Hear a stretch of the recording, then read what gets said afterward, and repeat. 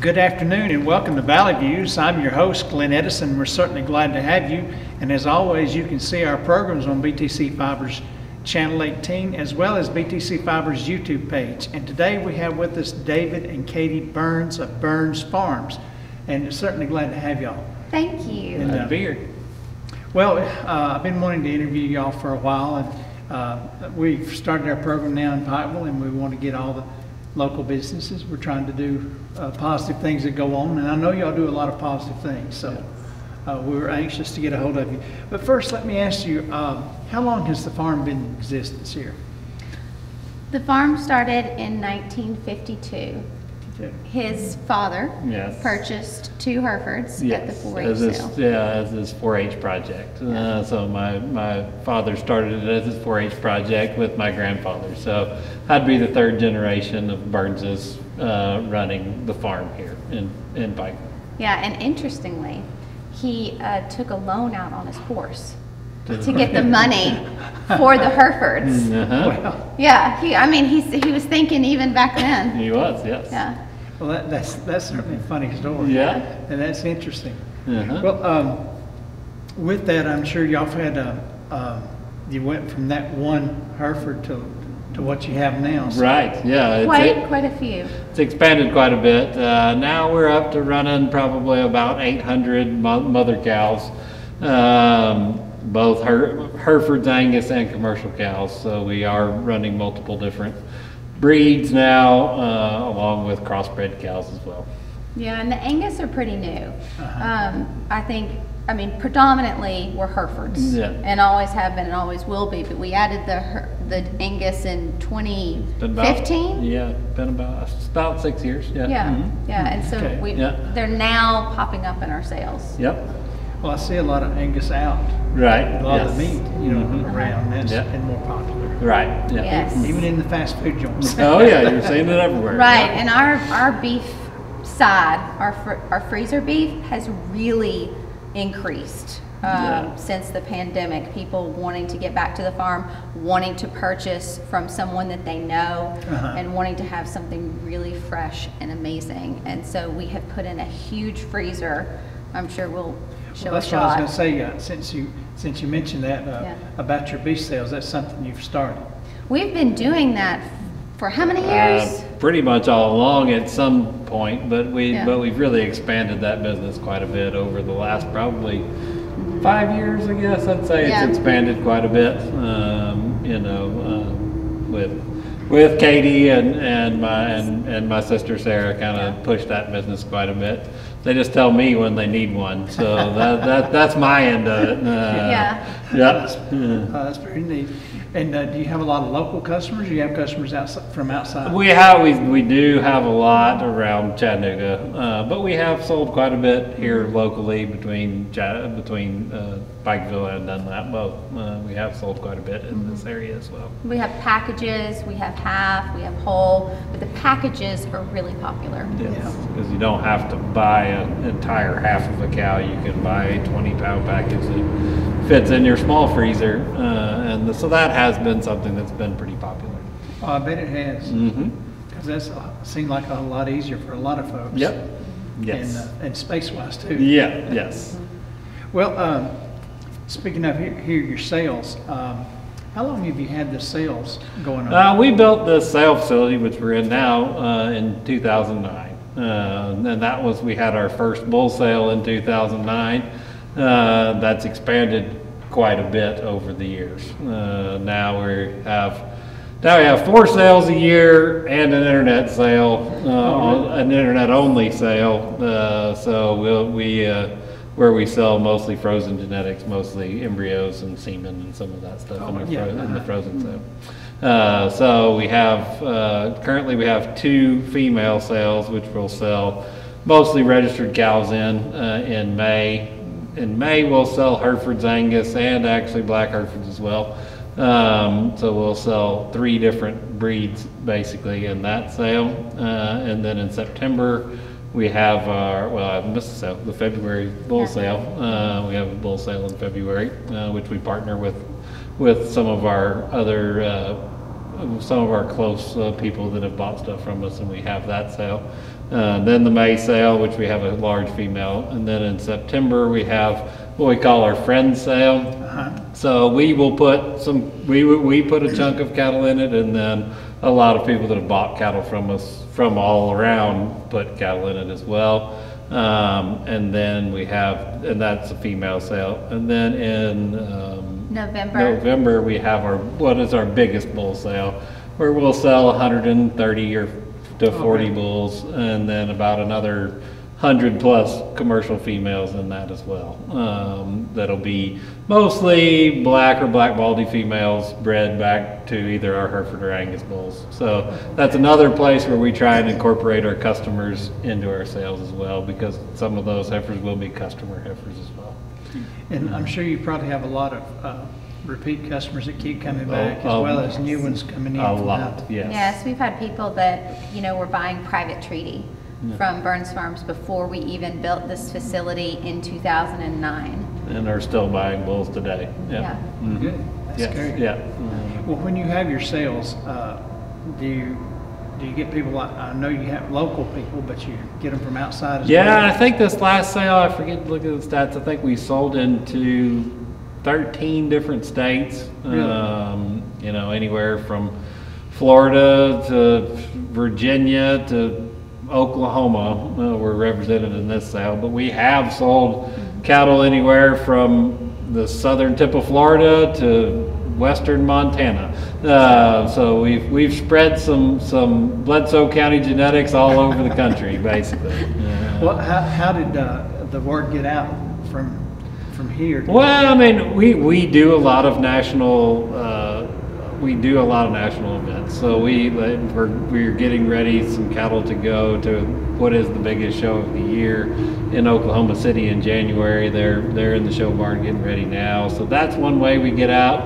I do travel quite a bit and visit with guys and go to different conferences and go in different sales around the country and visit and network with guys as well. So we've been doing it a long time. So time also helps that a little bit as well. Yeah, the name gets out there, and luckily we've been able to build a good rapport with people, and people like the product that they're getting, and it works for them.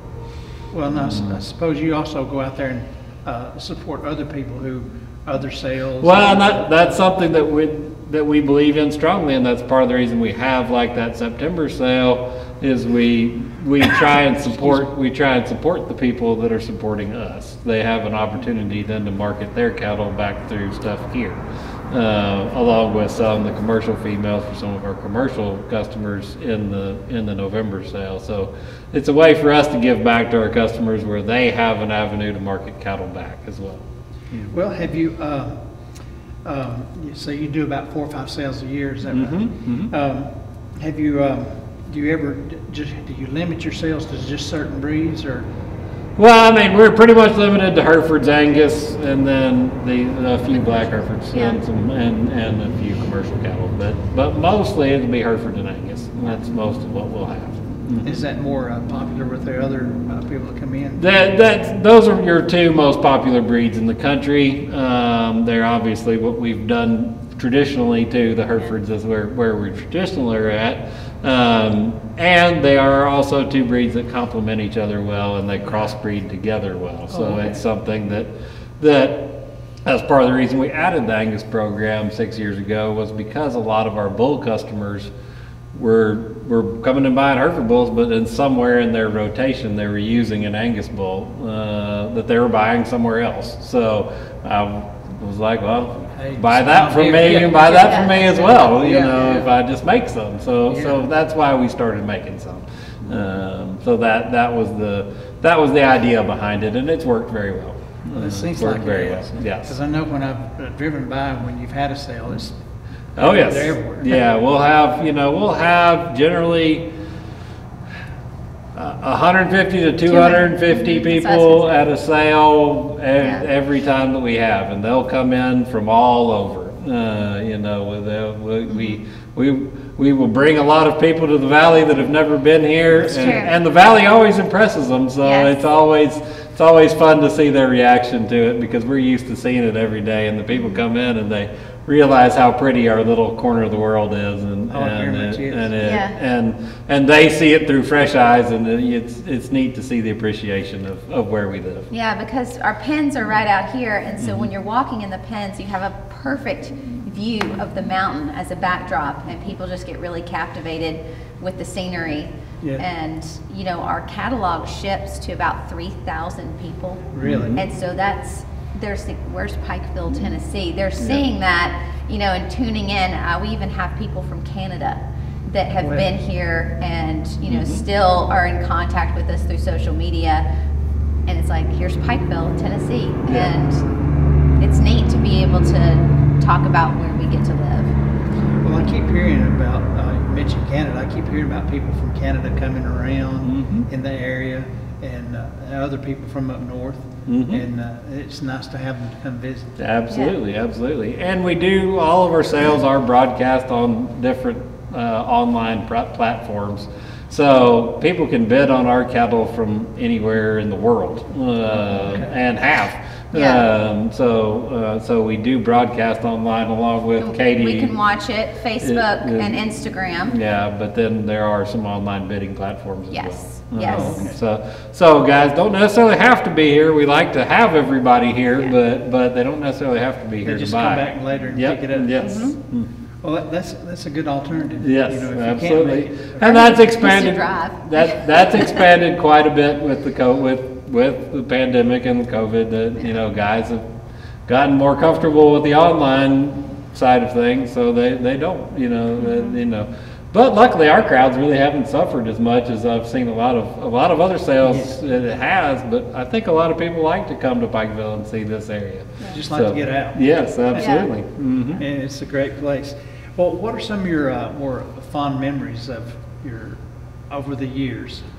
Wow. Yeah, that's so many of them. Probably riding. You know, we dated a lot. I mean, as in spending time together when I first moved here, riding around together. Yes. In the truck was really fun, and he was teaching me about the industry because I was not raised in agriculture, and so he spent a tremendous amount of time educating me about the industry and teaching me about it, and it was really fascinating. And that's when I said, we really need to show this, like in what you do in agriculture, to the bigger scale. And so that's when I got involved with the social media. But then speaking more fondly, so you know, we started out doing that, and then bringing our daughter along, and how much she loves riding around with him, like every Sunday or Saturday, going to check cattle. And so seeing her, you know, get excited, because we started the Angus program for her. Oh, really? And so, you know, seeing her, you know, get excited, seeing a calf and enjoy it is really special. And how old is your daughter now? She's 6. 6. Yeah. Oh, that's a good age. Yeah, it is. And she's even assisted with getting up cattle. You know, we've had a couple of wild moments, you know, where he's zooming through the field, you know, with Helen in the side-by-side, and I was on the horse, and you know, it's been exciting a few times. But she loves it. Yeah. Well, that's great. I think what's neat also about all of this is you think about Pikeville being a small rural town that nobody really hears about because we're not, you know, on the world map. Right. But a lot of big things happen in the small communities. They can, yes. Dunlap, Pikeville, you know, there's a lot of things going on that people just don't know. Absolutely. Yeah, because this is a multi-million-dollar industry that David has created. Yeah, and we're competitive on a national level with anyone in the country. So we are the largest Hereford breeder east of the Mississippi. So we are a nationally recognized brand. Based right here in Pikeville. He makes promoting really easy. I mean, people are always like, oh, I love your social media, but it's really what he is able to do with the cattle and how he's able to, you know, create these females and bulls that just go and service all over America. It's so impressive, and so it's easy to sell. Well, it's a lot easier when you love what you're doing. Absolutely, and you know we have to love this to do it when we're out when it's 38 degrees and raining and we're in mud to our eyeballs. You know, there has to be some kind of love there for it, and you know it is a stewardship for the animals, and we want to take care of it. You know, and we do enjoy it. We do enjoy it quite a bit. Well, and like you said, the scenery, because I was driving up the back road coming up here, and I got to look and I thought, well, that's pretty, all the pastures and everything back there. And yes, it's a pretty view. We live in a very pretty part of the world, and I think we underestimate it a lot of the time. Well, have you ever thought of a time when you said, man, this is it, I'm going to hang this up? Well, The probably in the mud and the rain and it's cold. It's like, do I really want? But no, because it is a passion. It really, it's passed from my grandfather to my father to me, and hopefully we'll pass it on down. You know, it's a passion for the industry and a passion for the cattle business, and we really love it. We love the lifestyle. We love what we do. We enjoy what it provides for us. Mm-hmm. What we constantly say is it's a tradition, a legacy, and a dream. Mm-hmm. And I think that really connects with a lot of cattlemen and a lot of people. That dream part and wanting, that's where you want it. That's kind of where that passion comes through, because it is not easy. And his dad loves to say, if farming were easy, everybody would do it. It is not an easy industry. Yeah. Well, do you ever have a lot of like federal and state regulations that mess with you? Not really. No, that's we don't run into that too much. You know, we try to do everything as correctly as we can, and really that's not an issue we run into. Anymore, we about do most of our own vet work and all that. My vet, he's always mad. He's like, if you call me, it's either I have to do some paperwork or something's really bad. So we don't even really do that much. But we do work with the USDA and some of that stuff on some different programs as well. But not a lot of regulation yet. It may be coming, but not yet. What about? Well, you said you mentioned social media. You use that quite a bit. Yes. Quite a bit. Our reach is, about 10,000, and, we broadcast ourselves live. We're always connected throughout the year, not just for the sales, but it keeps people engaged and it helps them to see, our day-to-day, what we're doing, what's going on, and that's neat to continue the relationship, not just, hey, it's sale time, but this is something we care about you, and here's what we're doing. Well, the social media is entirely Katie's baby. She was the one that convinced me to do it, and that it was important, and it really has become a huge aspect of our marketing program as we went forward, because it does put us out there to people all over the world, and it has definitely enhanced the brand as we go forward. Yeah. Well, have you ever had someone to maybe who's seen you on social media contact you and say, hey, I'd like to come down and see your farm? And All the visit? time. All the time. All the time. Yeah. It's a really big part, because you have to engage with people, not just, hey, do you want to buy something, but that what is going on, how is your farm, here's what we're doing. They love that engagement, and we love it too, to be able to see their farm as well, and what's important with them, and because we're not out west, and sometimes people think that cattlemen are out west, but they're not. They're really spread out, and it's a thriving community all over America. Well, if they came around the Sequatchie Valley, they'd see plenty of cattle. There's a lot. And that too. So when we're showcasing, they're seeing Pikeville. I mean, they're seeing Bledsoe County, through my videos, through my Instagram stories, or my Facebook, photos or anything. They're seeing it. Yeah, there's no telling how many hundreds of head of cattle you see between Dunlap and Pikeville. There's a lot. There is a lot in this valley, and it is a neat way to showcase the valley and what everybody's doing down here, and hopefully we're at least a chunk of that, and we're happy to be part of that. Well, have other farmers maybe come to you for maybe help or advice? Or Oh, have you gone to them? absolutely. We work with a lot of local guys. A lot of local guys buy bulls from us, or buy females. You know, we definitely have put some guys in the business, and definitely have sold a lot of bulls and try and help guys out as much as we can. And you know, and we do try and work with as many local guys as we can, because that's one of the things we try to do is help.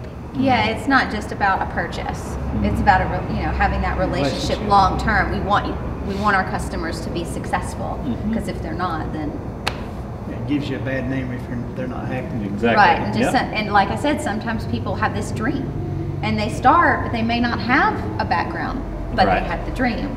And so then he's highly skilled at what he does, and is able to help them come along. And he's had a number of consulting jobs, even for people starting their herd, in various places in other states and here. Mm-hmm.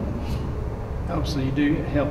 We absolutely. do on that end as well. Yeah. You know, and that's we try and help out every way we can, whether it's consulting with them, whether it's helping them market, whether giving them an avenue. That's just what we're trying to do here, because as long as we can keep guys in the business, that's going to keep us in the business. So that's what we're looking to do. So that means you have no days off, period. Oh No. no. If I do, I find something to do. I don't think there's ever a time where you can say it's finished. No. Like we're caught up. I don't think that goes with agriculture. The idea that you're caught up is not possible. No, that's something that we've had to beat in my head over the years. Is we're not going to be caught up probably ever, as much as we run and as much as we do. We're at some point we just have to go home and call it a day, and then we'll start again tomorrow and see what we have to do then. Do you have others here that help you? Absolutely, Yes. yeah. I mean, we've got 4 full-time employees plus me, and couldn't do it without them. Obviously, they're a very dedicated workforce, and we're very fortunate to have them. And we have other people come in when it's crunch, when we have more active times. Other people will come in and help us as Yeah. well. And then we have some part-time guys that'll come Yeah. in and do some day work and help too, that are just as important as anything, because it gets pretty hectic around here. Well, I bet. And especially this time of year. This time of year is one of the most hectic times of year we have. Zach and the guys are hauling cows in right now to bring them in to start AI breeding and doing some of that. So we're just, and I'm hauling bulls all over the country, so Yeah. it's a really busy time On here. Sunday, we had Iowa State University Yesterday, ag tours coming tour the Really? farm. Yes. Yeah. When we had the last week, we had a group of Mexican cattlemen that were coming through and touring different farms. We had a group Yeah. of them in last week. But that's typical. I mean, we could have about 7 tours a year Yeah, so of we will people wanting to come and understand. see what we're doing, we do. It was neat, to have back to back, have an international delegation and then a collegiate delegation Yeah. right through here, and different perspectives from those two groups was Yeah. really neat to see. And the collegiate one would have, for example, found me on social media, Yeah. or us, Yeah. should I say. So that's, it all ties in with that reach, and what he's doing is really, really special. Yeah. So one way or another, the Burns name is out there somewhere. We're trying, yeah. It's not. It won't be if they hadn't heard of us. It's not because we didn't try and get in front of them. Yeah. Well, is there anything that maybe we haven't mentioned you'd like to talk about that you want people to know about?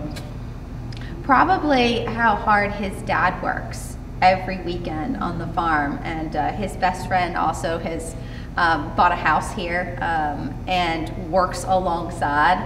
My mother-in-law is still very integral in the details, the things that, like she makes this amazing spice rub that she didn't want us to put her name on it, but she makes an amazing original Burns seasoning, and she's putting all that together. And then my sister-in-law is working with, freezer beef sales, and so there's a lot going on. It's a very family operation, Yeah. and we're all involved in some way. So it it is a very family-oriented business that we're all directly into it, and we all enjoy it. Well, that sounds like y'all are having fun. We are, Yeah. yes, Well, absolutely. that's great, that's great. Anything else y'all would like to mention? I've certainly learned a lot. Well, I'm so glad. We're just glad to have you, and we appreciate the opportunity, and we like we love our community, and we like to be in front of them, and we want everybody to know that they're welcome at any of our events anytime. We love to have people here, and Bobby Lloyd's gonna cook you. If we have a sale, he's gonna cook you a nice lunch, and it's gonna taste pretty good too. And So, and we have a party the night before, and he cooks for that as well. And so it's just great food and people. We're very blessed to do what we do, Yes. and where we do it. And Yeah. what's your social media site, once again, so people can? Yeah, Burns Farms on Facebook and on Instagram, and we also have a web page, burnsfarms.com. Okay, great. Yeah. Anything else? No, thank Okay. you so Oh, it's been a much. We blast. have I've just enjoyed it. your questions were amazing. Thank you for helping us showcase, everything that we're doing here. Absolutely. I Thank you. appreciate it. And once again, you can see BTC Fiber YouTube page as well as BTC Fiber's Channel 18, and look for this interview coming up soon. Hey everybody, this is Glenn Edison from Valley Views. We appreciate you watching our shows, and we would like for you to like, share, and follow us on Facebook, as well as like and subscribe to our YouTube page. Brought to you by Bledsoe Telephone Cooperative, your full-service telecommunications provider right here in the Sequatchie Valley.